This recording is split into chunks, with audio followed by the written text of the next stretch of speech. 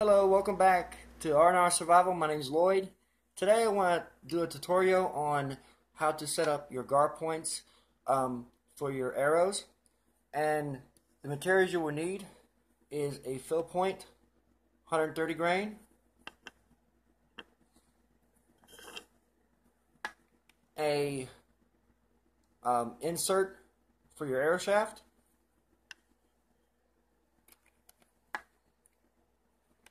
two safety pins, because we're going to do 4 points, a threaded bar,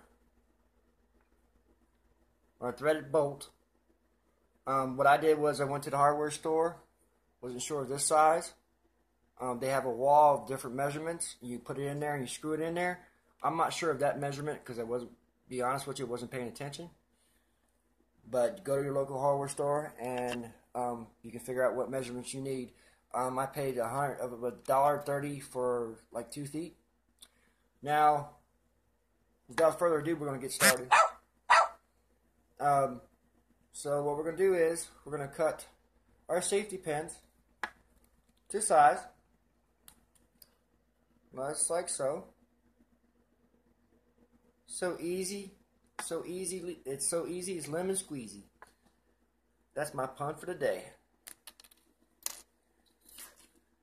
Alright, I'm going to do the same to the other side. And a lot of people don't like them short, some do. It's all on your preference. You don't have to cut them short, you can cut them long. I like them short because I want the barbs to dig into the fish. And they ain't going nowhere. And it won't go through either. So, I got my safety pins, and these are large. I think I paid like $1.50 for 50 safety pins at Dollar General. So, right now, what I'm going to do is, without poking myself, I'm going to put it on here. And I'm going to put it all the way to the end.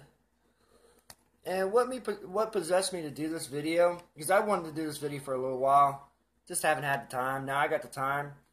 My friend Bill, we were down at my friend Justin's sling bow shooting. Oh, we were having a blast yesterday evening. We were actually shooting in the rain.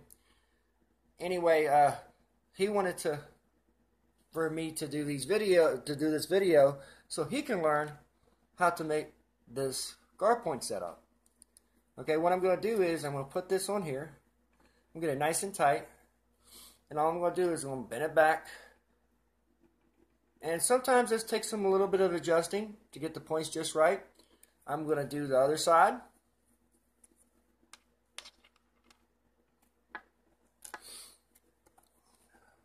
And what I'm doing is I'm creating a 4-point, okay, like 4-point barb system. Barb system. So I'm creating 4 points. So when it digs into the fish, it's going to stay there. It's not going to go through the fish. And I've done some price points and some research on the guard points and the different ones out there. Cheapest guard point you're gonna pay for is like between $7 to $8. That's the cheapest guard, just the point itself, without the arrow shaft. A lot of people, when they do bow fishing, they don't, or sling bow fishing, or actually bow fishing, compound fishing. What they do is they get just the fiberglass shaft, and they don't even have fletchings on there. Get that nice and tight. And I'm gonna bend that back, just like so. Sometimes, like I said, it takes a little bit of cantinkering with these for some reason. Don't know why.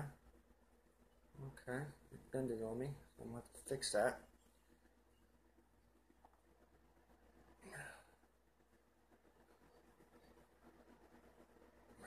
Man, come on. Now, if you make a mistake and they don't bend the right way, no problem. Just get another one and do you know? There's no problem. Like I said, these are pretty inexpensive, and as far as price goes. I like a little bit of an arch and a bend to mine. So it's basically just getting your preference on how you want it. And this one, see, this one bend the wrong way. So what I'm going to do is I'm going to take it off. And I'm just going to go ahead and show you what it looks like with another setup I have. So this way I can save time. And I already got some pre-cut. I always take a bunch of pre-cut ones with me when I go fishing. Because sometimes when you're taking it off the fish wants to be cantankerous and move all over the place. And when you're unscrewing it from the top of the arrow shaft, what happens? You might lose one of your points.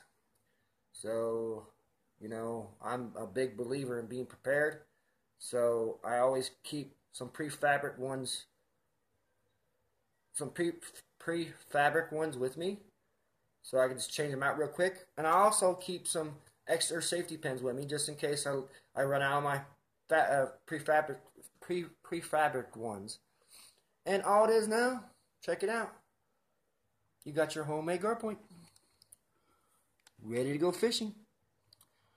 And this spread, and that's why I do the 4 points. So it goes into the fish, digs into the fish from the sides, and these things are sharp. After I cut them, they are sharp. If you want to, you can make them more sharper at the ends. You can even dig out a little bit with a file, just a tiny bit, to make barbs on the side. That's a great idea. I just thought of that.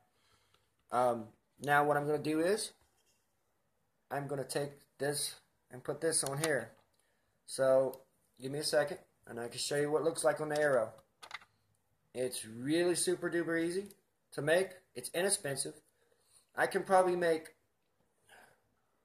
15 of these that I pretty much can pay for one professional gar point tip. And not only is it inexpensive, but it's really easy to make. And it's not time consuming. I can probably make one of these just out in the field, you know, when I go fishing. You know what I'm saying? That's how easy it is to make. It takes me a little time. I want to make sure everything is prefabric before I go out fishing, because I have more time fishing. Anyway, that's your gar point. And like I said, you can bend these however you want them.